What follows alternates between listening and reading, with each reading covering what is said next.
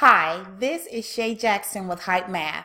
In today's video, we will be going over the numerical expressions section of the 2019 STAAR Math Test Prep Workbook for 7th graders. We will be reviewing rational numbers, probability, and predictions. This is part 2.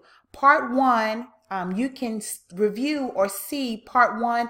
I'll have a box up above so that you can click on it and also look at that one. To follow along, you can purchase your STAAR Math Test Prep Workbook for 7th graders, and the link will be in the description box. It's $15.99. Remember, 7th graders, if you are always trying to be normal, you will never know how amazing you can be. Let's get started. Question 4 says, a number cube with faces labeled from 1 to 6 was rolled 20 times.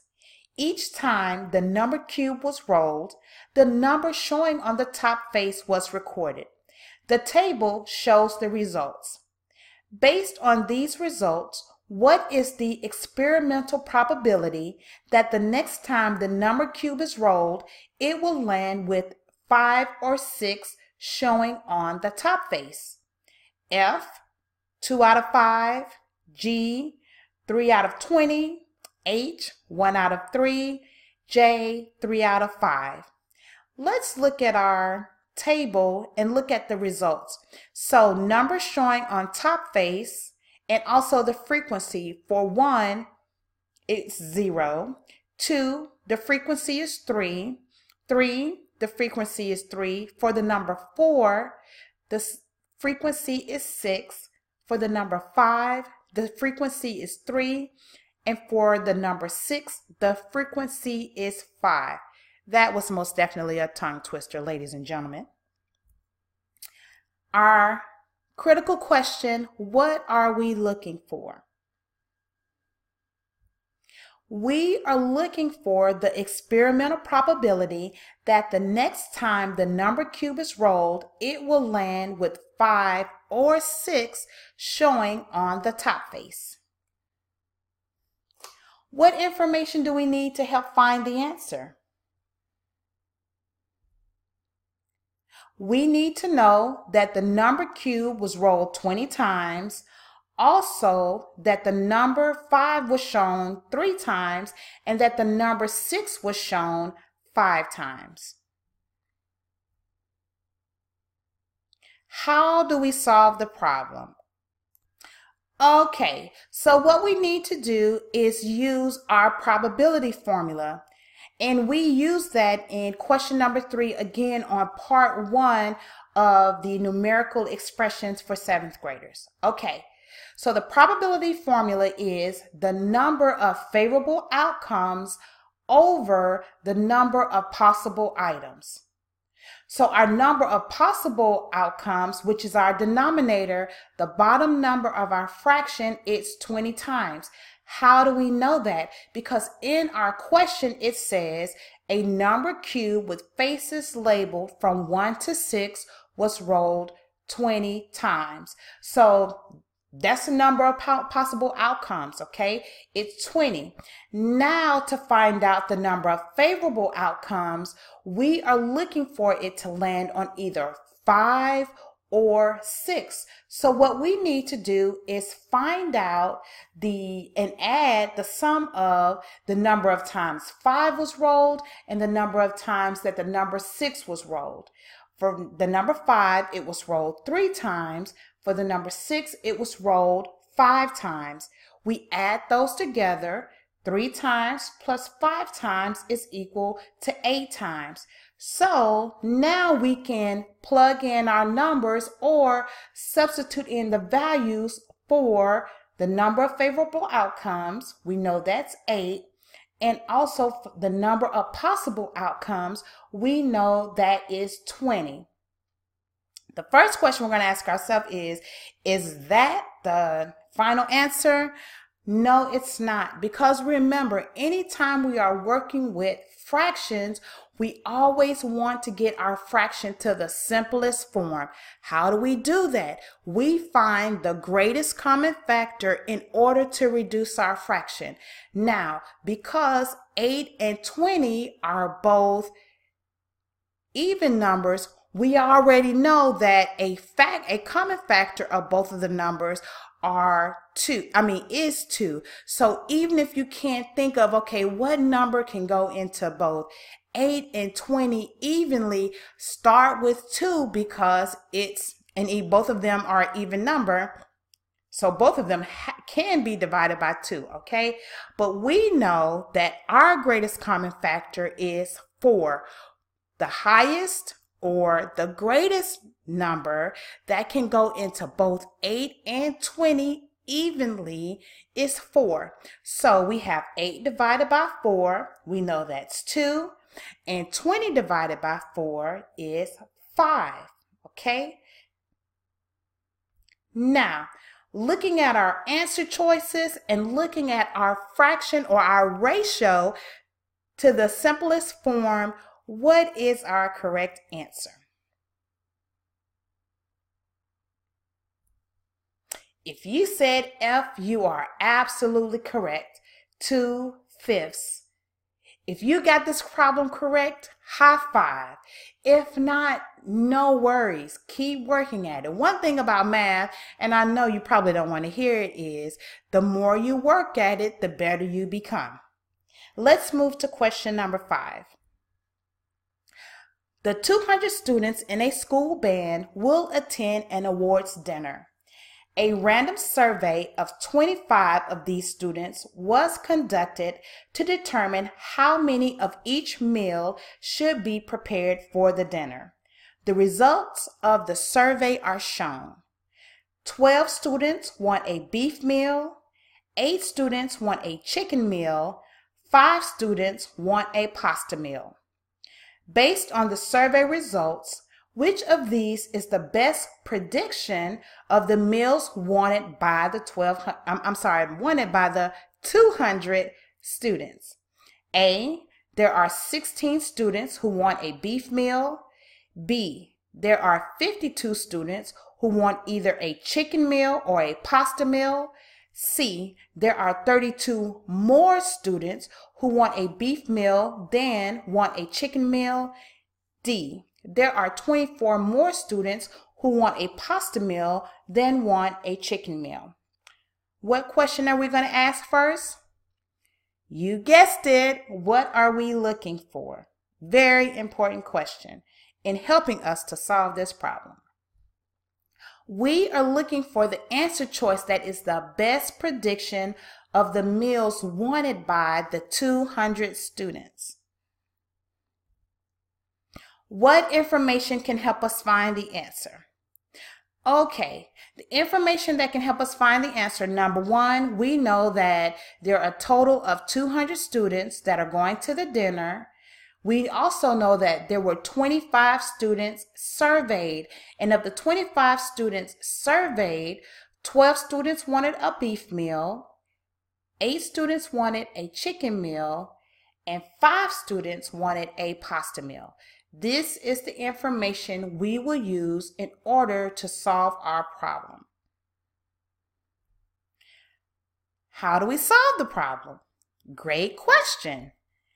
All right, I know this is a lot of information, but I wanted to break it down in detail so that you could fully understand. I don't want to shortchange you, okay? So it is a lot of information. We're going to go over all of it, but I would rather give you all of the information so that you can have all of the details to be able to understand how to solve this problem than just say, oh, the answer choice is fill in the blank. I forgot what the answer choice is right now. Okay? So, in order for us to follow along with all of the students, excuse me, I have a little cold. I highlighted so that we can kind of keep along with each number, okay? So, we highlighted the students who wanted beef, the 12 students, we highlighted in yellow. The 8 students who wanted a chicken meal, we highlighted in pink. The 5 students who wanted a pasta meal, we highlighted in blue. Okay, so let's drop all the way down at the bottom. Let's not look at the answer choices yet. Let's drop all the way to the bottom. In order for us to solve this problem, what we had to do is set up our prediction formula to find out how many students out of the 200 would want, let's say for instance, a beef meal. Okay, in order for us to set up this problem, we have a ratio, right? So we have 12 students who wanted beef. You see beef in the parentheses on the far left side, over 25 students, and that's equal to n, because we don't know right now how many students out of the 200 that would want a beef meal. So we have n as our variable over 200 students. Now, what we need to do is cross multiply. We have 25n is equal to 12 times 200.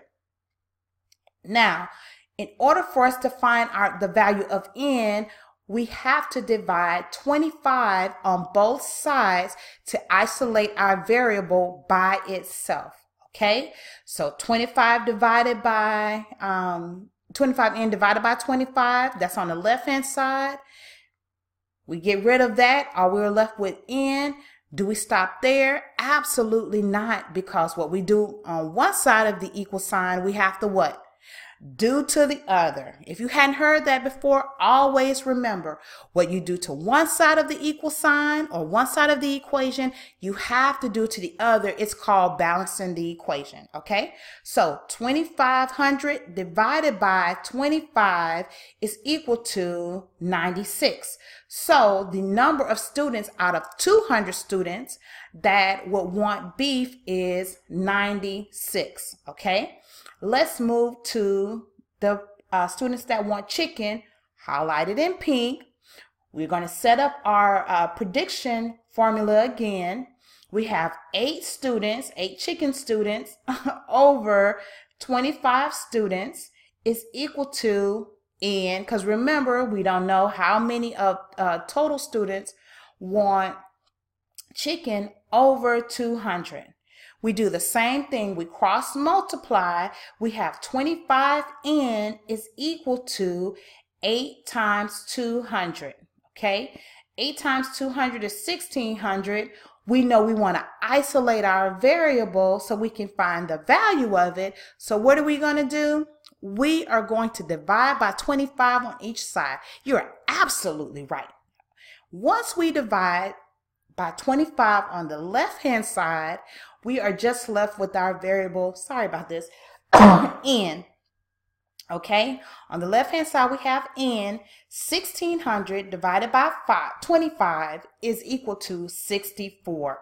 So the total number of students out of the 200 that want a chicken meal is 64. Lastly, we have one more, guys. Keep in there with me. We are looking for how many students out of our, sample group that want pasta. We know there are 5 students out of the 25 that were surveyed that want pasta. So again, we're going to set up our prediction formula. We have 5 pasta students over 25 is equal to n over 200 students. We set up our equation. 25n is equal to 5 times 200 because we cross multiplied. Okay, 5 times 200 is equal to 1,000. So 25n is equal to 1,000. Well, we know we need to get our variable on the side by itself. So we are going to divide 25 on one side. No, Miss Jackson, we are going to divide 25 on both sides. I'm glad to hear that. Once we do that, we are left with n is equal to 40. Okay? Now, that was a lot, but we're not done yet. So let's look at our answer choices. Now that we have our information, we are going to plug it into our answer choices so that we can find the correct answer. Okay, so for A, it said there are 16 students who want a beef meal. Is that right? No, because when we set up our formula and we found the answer, what we found is there are really 96 students who want a beef meal. Let's look at B. There are 52 students who want either a chicken meal or a pasta meal. So what we need to do in order to find out if this is correct, we have to add our chicken, which is 64. We know there's 64 students, plus our pasta students, that's 40. 64 plus 40 is actually 104. So, is that correct? C.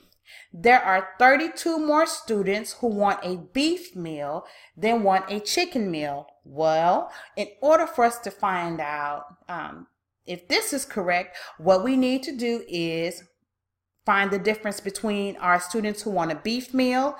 We know there are 96 students who want a beef meal, and subtract it by the number of students who want a chicken meal.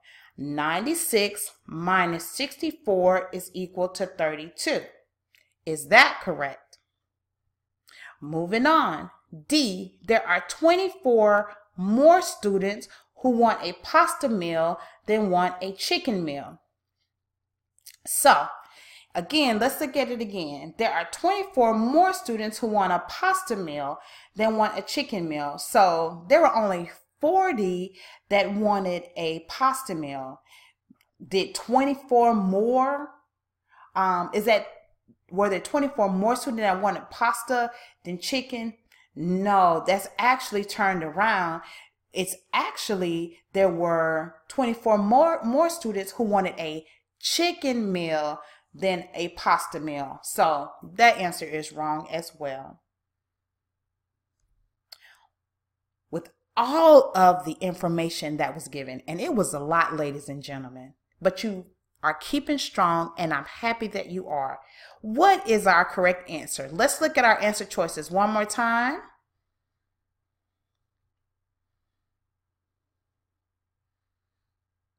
And our correct answer is, if we could only do a drum roll, it is C. There are 32 more students who want a beef meal than want a chicken meal. And that is it. We are done with part 2. But wait, do you live in the DFW metropolitan area? If so, we are having 2019 STAAR Math Test Prep Boot Camps for 7th graders on Saturday, February 2nd, 1:30 to 4:30 p.m., March 30th, 1:30 to 4:30 p.m., April 20th, 1:30 to 4:30 p.m., and Sunday, April 28th, 1:30 to 4:30 p.m. The link to sign up or register will be in the description box. It will be at the Conference Suites in Arlington, 411 West Road to Six Flags Street.